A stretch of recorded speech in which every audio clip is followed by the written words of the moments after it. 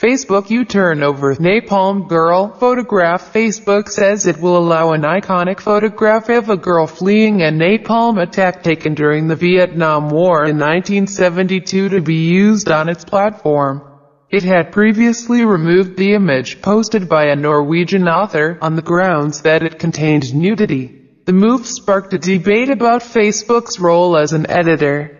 The editor of Norway's largest newspaper had written an open letter to Facebook's chief Mark Zuckerberg calling the ban an abuse of power. The tech giant said it had listened to the community and acknowledged the global importance of the photo because of its status as an iconic image of historical importance. The value of permitting sharing outweighs the value of protecting the community by removal. So we have decided to reinstate the image on Facebook where we are aware it has been removed, it said in a statement. It will take some time to adjust these systems, but the photo should be available for sharing in the coming days. We are always looking to improve our policies to make sure they both promote free expression and keep our community safe. The Norwegian Prime Minister, who had earlier posted a copy of the photo on Facebook herself only to see it removed, welcomed the U-turn. That's very good. I'm a happy Prime Minister, Erna Solberg told BBC Radio 4's The World Tonight program.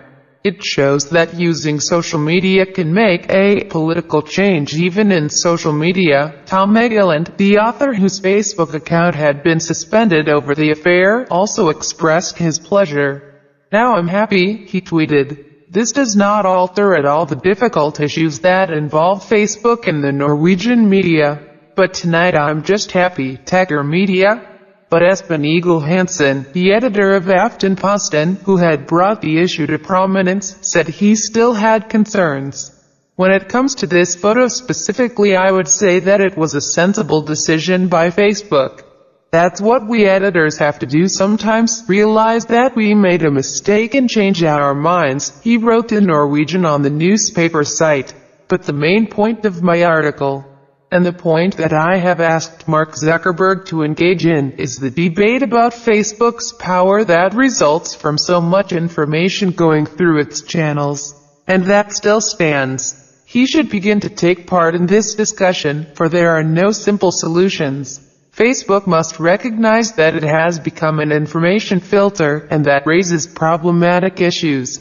Last month, Mr. Zuckerberg told an Italian audience that he did not want his firm to become a news editor. No, we are a tech company, not a media company, he said. The world needs news companies, but also technology platforms, like what we do, and we take our role in this very seriously.